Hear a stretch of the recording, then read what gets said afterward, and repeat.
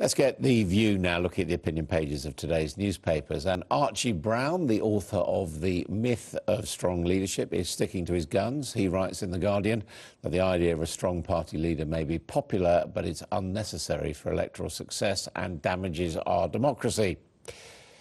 Daniel Finkelstein, the Conservative peer Lord Finkelstein, thinks this election may come to be seen as the beginning of a realignment of politics. Writing in The Times, he says we are yet to discover how big this change will be as the Conservatives and Labour each seek voters away from their traditional bases. Steve Bell accuses Theresa May of hypocrisy in this cartoon, which I've said turned some stomachs in our production staff. We've got the Prime Minister says that Jeremy Corbyn would find himself alone and naked negotiating with the EU, but it's Mrs May and her three Brexiteers who Steve Bell has marching naked off the edge of a cliff. And Jeremy Corbyn is the target of Peter Brook's cartoon in The Times. The Labour leader Diane Abbott and he are Blue Peter presenters holding up lavatory rolls with sticky tape, interview cock-ups that they've pulled off in their radio interviews. And Blue Peter also features in Blower's cartoon in The Telegraph, everyone betraying their age, following the death of the show's former presenter John Noakes. Here, Jeremy Corbyn and his team are asking children to send in their milk bottle tops in an appeal to fund Labour's promises, with the target being free everything. Well, with me to go through those pages is Mark Wallace, Executive Editor of Conservative Home, and Ayesha Hazarika, former advisor to Ed Miliband and a stand-up comedian. Welcome to you both. Now, what about this myth of the strong leader? Are you buying this one, Mark Wallace? I buy it to a certain extent. We all like to talk about the election as if it's a presidential process, and you saw Theresa May saying, "Vote for me and my team." Although she seems to be emphasising the party a little bit more now after her manifesto problems. But the simple fact is, you do need a good figurehead and clear direction at the top, but you can't do everything yourself. The state is simply too big nowadays. What do you think? I'd absolutely agree with that. I mean, look, you want to have a strong, charismatic leader that has sort of natural authority, but, no man or a woman is an island, particularly at Downing Street. You need to have actually quite good management skills in terms of supporting your team, leading your team, but making sure that you're bringing them with you. So I have some sort of sympathy with this. I thought it was interesting in the debates on Monday night when Paxman said to Corbyn, but you didn't get lots of your ideas in the manifesto. And he said, well, actually, our manifesto is a process, like we sort of write it through agreement. And I think that's not a bad thing. You shouldn't have a dictator or that kind of very, the cult of the leader can be quite a dangerous thing in politics. And it was really the leader and the leadership team who got the Conservatives in the mess over their manifesto, not consulting, as far as we understand. It was, and obviously everybody at this point is now spinning out exactly whose fault it was or whose fault it wasn't, so we should take everything with a pinch of salt. But it's fair to say there were concerns from the outset that the model that Theresa May used to run the Home Office was one she was trying to transpose of a very tight team into Downing Street, and running a whole government is a very different thing.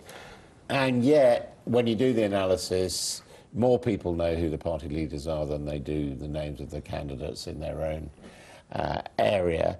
And all the evidence suggests that leader is probably the single biggest factor in who people vote for. Yeah, I would agree with that. I mean, ultimately, most normal people do not spend their time, thinking about politics. They're getting on with their daily life. So a very small kind of bit cuts through. So the leader does carry a huge amount of weight for the party.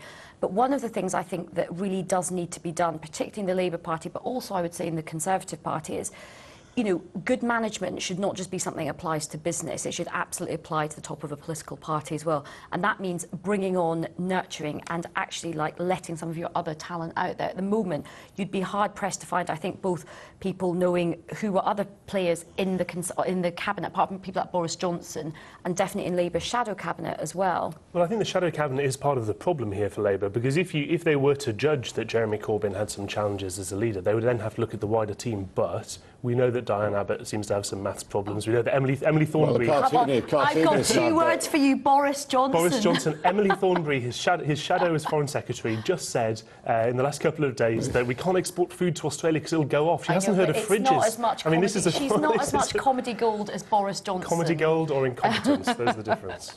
Now, what about Daniel Finkelstein? I mean, it did strike me this is a very interesting article. I mean, basically, he's saying that we're seeing the parties shift away from their bases, that we've got the Tory party saying government is on your side, aiming for less well-off people, people in the north who might have voted for Brexit, whereas we've got the Labour Party becoming, if you like, the party of Islington, appealing to overeducated people and university professors and the rest of it.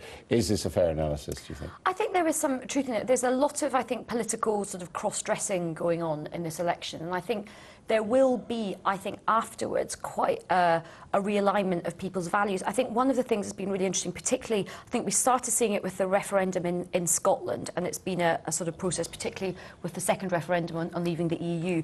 We had kind of taboos broken. We had families and people who always voted for a particular party, and then they crossed the line and voted for somebody else. And so no, I think when you taste voting for somebody else, it sort of breaks that tradition of, I've always stuck for this party. So I think people are trying on other parties for size, looking at things. Some people are very, Brexit focused. Other people, have got other issues. So I think there is going to be quite an interesting realignment of values after this election. Absolutely, and it's definitely the case that tribal loyalties, the feeling that several generations of your family have always voted one way or the other, they are powerful, they're very strong, but they're also very brittle. And once you have to take that plunge, as a lot of Leave voters did in the referendum, for example, of ignoring the party you're traditionally loyal to, feeling that they're wrong, differing with them on it, and particularly in the aftermath when you get called an ignorant racist for doing it, that makes a big difference. In the northeast, where I'm from, if you look through, say, when the Tories won the Tees Valley mayoralty, you're talking about seats like Bishop Auckland in County Durham, talking about even Sedgefield, perhaps Tony Blair's ex-seat, where Tory councillors are going to places they haven't been for years and getting a warm reception. I mean, Ayesha, if you look at it, in terms of raw votes, it would appear that the group that, if you buy Danny Finkelstein's argument that the Conservatives are appealing to, rightly or wrongly, is just bigger than the group that Jeremy Corbyn's appealing to. Well, look, we'll have to see how the election sort of shakes down, but I definitely think in the aftermath of all of this, Labour, I mean, I thought it was interesting, Theresa May's initial strategy, which may well prove to be quite successful, was to make a broad offer to UKIP voters and say, come home to the Conservatives. Okay. The Labour Party may need to think about doing that, not to UKIP. OK, well, let's have a look at the former Deputy Prime Minister. That is Nick Clegg. He is arriving for a Liberal Democrat event in central London. He's surrounded by school children. This is because we know that the Liberal Democrats are going to concentrate on the Conservative proposal to reverse the coalition policy of free school meals. That is what Nick Clegg says you can get for 7p, the amount he says the Conservatives will spend on these breakfasts. The Conservative plans for a dementia tax is being raised a lot, but the thing that keeps coming up over and over again, particularly amongst families with small children in primary school, is the anger that many mums and dads feel about the announcement of Theresa May. Well, Nick Clegg there making the case for the coalition policy. I mean, Mark Wallace, I'm just interested, why do you think they bothered make this U-turn in the manifesto of the Tories? Doesn't seem obviously a particularly popular policy. Well, I think to a certain extent there's a distinction between David Cameron as Conservative leader and Theresa May as Conservative leader. Cameron was often quite tempted by these by these kind of... So 250,000 school children lose their lunches so that we can show that Theresa May is different from David Cameron? No, I don't need to show that. I think it's a product of the fact that she looked at that policy and thought, I think perfectly reasonably, that Nick Clegg deciding that well-off kids should get free meals was less important than her thinking that poorer kids should get more. One other thing on this particular topic, can we say to all parties, please stop getting kids to hold placards? Tory, Labour, Lib Dem, I don't care who it is. It just seems really distasteful to me. All right, we will pause at that moment. This is All Out Politics.